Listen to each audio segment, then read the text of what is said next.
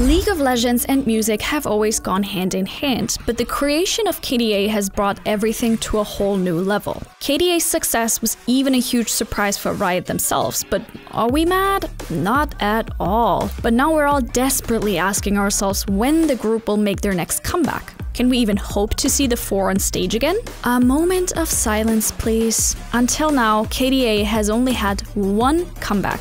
One. It's enough for us to speculate when their next song could drop. So let's put on our thinking caps and look at the evidence. KDA made their debut in 2018 and had their next comeback in 2020. That makes 2 years between comebacks. What year is it now? 2022. So if Riot continues this rhythm, then we should be fed once more this year. I have one word: hype. Let's be honest, Riot can totally continue to milk the cash cow that is KDA. The hype is there, and we've seen that the formula works for the group and for Riot. So why wouldn't they have another comeback? Even outside of the gaming bubble, people have heard of KDA. The other projects by Riot can only dream about that. But if we're being honest, a 2-year break does make sense. Making the right concept, producing hit songs, writing the songs, and all the animations for the video, that takes time. So 2 years between comebacks makes total sense. Okay, now let's think about KDA and their music style. What could a KDA comeback sound like? Thanks to the making of the All Out EP, we know that the Riot music team looks to the first single to make more KDA bops. Of course, they want to take that formula and turn it into something unique for everyone to enjoy. The structure of every KDA song really hits us. Yes, it's inspired by K-pop, that much is certain, but there's also a strong melodic element in the chorus. KDA, should we?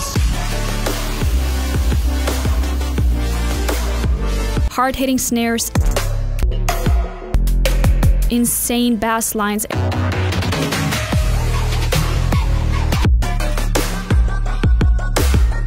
and we cannot forget about the badass rap verses thrown into every KDA song.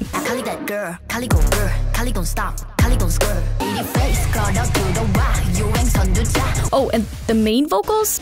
Those are just too catchy.